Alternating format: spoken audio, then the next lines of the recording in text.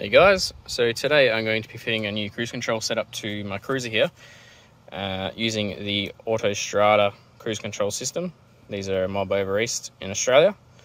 So they make one for the FTE 70 series, which is obviously the engine that is in my cruiser in my 80 series. So I've got an FTE in here with the drive-by-wire pedal, as you can see there. So the original cruise control, which was in my Sahara 80, which is the old ECU sort of unit here, I did have that fabbed up with the cable. So the cable was just pulling on the pedal. You can probably sort of see it, hopefully. Anyway, just gonna have to take my word for it. I do have a video on setting that up in my other videos, so if you want to check that out.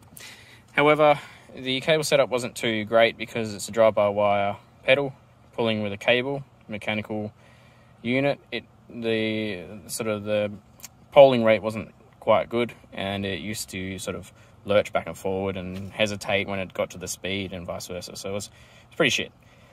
So I contacted Autostrada and I said, hey, I've got a 80 series. I want to retain my factory cruise control stalk. And I said, yep, no dramas. So the factory cruise control stalk in the 80 series is 5-wire. So these are the 5 wires here. So you've got the red wire, which is the main on-off switch, the yellow, which is cancel, purple, set coast, orange, resume cancel, and black is the negative. And these are what they turn into on the other side, which is what the color of the wires are down at the ECU. And the Autostrada uses a 2-wire, which is quite common in all the new cars. So how they work is they work on resistance. So I've got this little configuration of resistors here, and what I'm going to do is cut the cancel wire, retain the factory ground, and then all 3 of the others are going to all join to the cancel through resistors. So that is my little combo here. So I just got to solder that in. I then have to use the little jumper harness for the pedal. That'll plug into the ECU here. And then the other harness, which comes in the kit, these ones connect to the ECU as well. And then I've got it connected into the brake pedal switch, which you can sort of just see there. There's a little jumper harness for this one. So it gets a brake signal. And then for the clutch, I've got a little clutch switch that I'm going to wind in where the factory stopper used to go. That'll give me my clutch signal. So when you push the clutch in, it'll deactivate the cruise control. You require that by law. And then I just need to have a few little wires that I need to wire in. So on the cruise control plug here, I've got my power, I've got my ground, I've got my cancel wire, which I'm going to use for the stalk, and I have got the speed signal I actually take this from the back of the cluster. On the back of the cluster here, they have a little digital converter, even though this is a mechanical speedo. So you can take that over from in the kick panel over there on the four-wheel drive computer. There is actually a speed signal sense because it needs to know when the vehicle is moving, so it can either put it into low range or not put it in low range. So if you don't say 50 k's an hour, it won't allow it to go into low range. So it needs that digital speed signal there. So you can take a signal off there, and that'll give you a nice signal for your cruise control.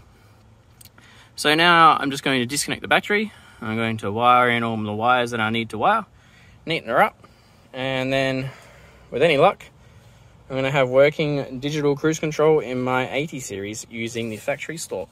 So stay tuned. Alrighty, so I've wired the cruise control up. So this is obviously the ECU for it, or the controller, whatever you want to call it.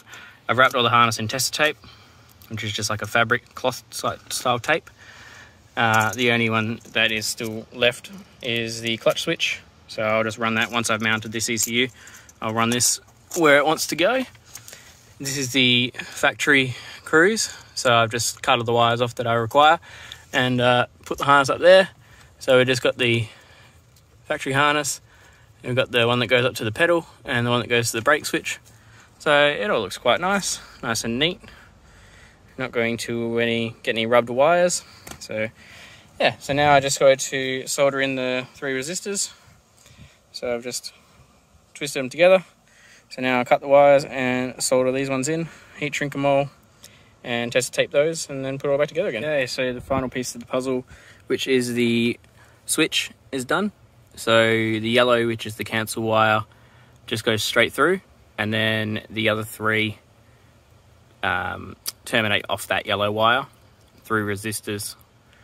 So straight through is obviously cancel, and then you got your three others. So I've just soldered the resistors all on, and then slipped heat shrink over each one.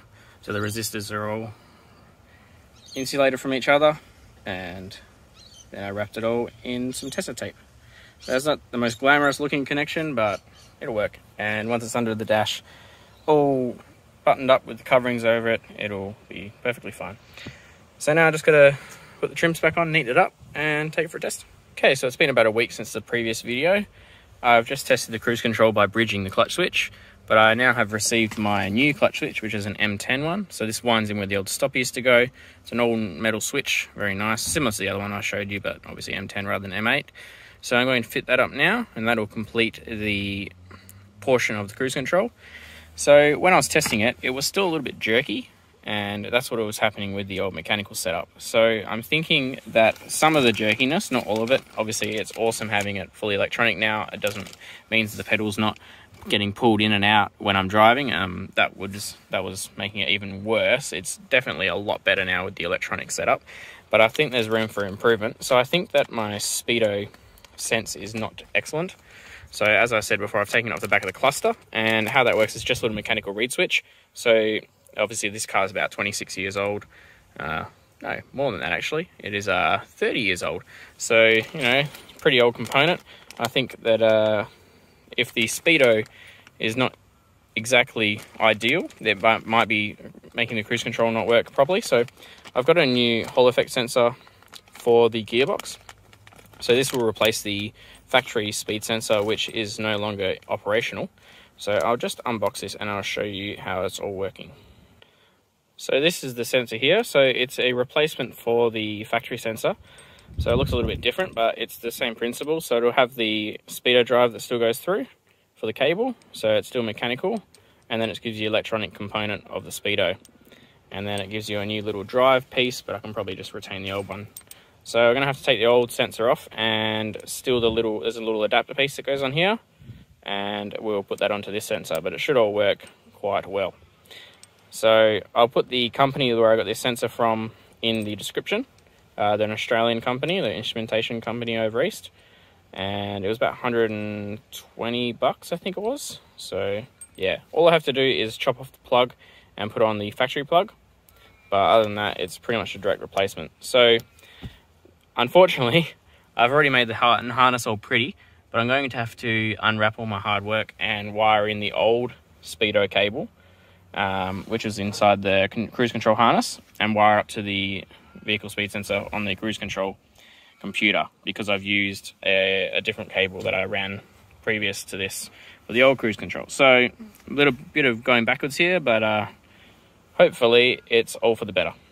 We shall see. Okay, so the harness is all wired up now. So tucked it in just behind there, just above the transmission, the old auto trans relay. And then the clutch harness goes here above the steering column, and then you can just see it there. So nice little stopper, works awesome. And the little light for the cruise control, I've just chucked it up here. This used to be my mobilizer light, but I don't really see a need for it, so I've just swapped it out for the cruise control light rather than drilling out the hole. So now I'll put the air conducting back in and all the bottom cluster stuff on, all the plastics, and wire up the speedo. Okay, so I got the speed sensor out of the car. So you can see this is the speed sensor here. So this little end piece here is actually just the adapter that's not part of the speed sensor. This is the actual electronic part of the speed sensor here. So that is basically that. Well, like that. So what we're going to do is undo this, put it onto this one, making sure we can keep the little adapter piece in there so it works, otherwise you won't get any drive. And then that bit is just per normal. You can see it has a little speedo drive. So one thing you may have noticed, if you've got a keen eye, is the harness links are rather different. So what we're going to have to do is going to chop this one, and extend it. So just solder it on. So on the factory harness, you got ground, power, and signal, which is yellow. And then on this one, we've got, same again, we've got black and red and blue for signal. So pretty easy. Now I've confirmed that the car side is working, and to do that, what you do is get a multimeter, and on the harness side, so on the gearbox side, you'll get 12 volts between the red and the black wire, and between the black and the yellow wire, you'll get anything other than 12 volts. So this is a digital sensor, so 12 volts is a digital sensor, an analog sensor is 5 volts supply. So with a digital sensor, you get what we call a pull-up voltage on the sensing wire, and it'll be anything other than 12. So in my case, it was about 7.2 volts. So as long as you get a voltage on that signal wire, between the ground and the signal, that confirms that wire is working. So that's how you check that. So we know that the harness side of the car is going to work. Now we just need to solder these on, plug it in, and all goes well. Should work. If it doesn't work, then there's a problem with the sensor, because the car side is indeed working. Alright, so the harness extension is complete. So here's my 3 little connectors here. So now I'm just going to wrap the whole lot in some tester tape, which is just the cloth tape that I've been wrapping everything else in. And then we'll put the little adapter on and plug her in. Righto, tester tape done. Now I put some conduit over it because it's going against the gearbox, so it's going to be pretty warm. So better to wrap it in some conduit just for that extra protection. Alrighty, so here's the completed speedo drive. So now it's time to put it in the car. Sweet. So I wired in the new Hall effect sensor, or Hall effect sensor, and I checked it. It was all working sweet. The frequency is as expected when driving, but the cruise control doesn't like it. It won't work. So I hooked up the original back again, and it worked. So the only difference between them is the Hall effect sensor goes from 7.2 volts to 0, and the other one goes from 12 to 0. So I believe the reason that it doesn't like it is because it needs a pull-up resistor between the signal and the power. So that'll pull it up to 12, which is the supply voltage for the sensor, and it'll pull down to 0. Whereas at the moment, it doesn't have any pull-up resistor or any resistor at all by the sounds of it, and it's just floating on the signal voltage, which it doesn't quite like. So I'm going to add a 10k resistor between the battery, between the supply for the sensor and the signal, and that'll pull it up to 12. And then when the Hall effect sensor goes past the magnet, it'll collapse it down to 0 volts and back up again, which this should like a lot better. So fingers crossed that works. Okay, so I've just taken the sensor back off the gearbox, and took the pins out of the connector, and then poked the resistor through the little rubber grommet, and then wrapped it around the sensor. I will solder this if it works, but just for now I just want to be as least intrusive as possible. And now I'll connect it back up. I've just checked it with the multimeter. I'm getting 10k ohms between the signal and ground power. So now I'll put it in and test it. Your boy did it. It fucking works. Ew. So 10k resistor, making a pull-up circuit, worked a treat.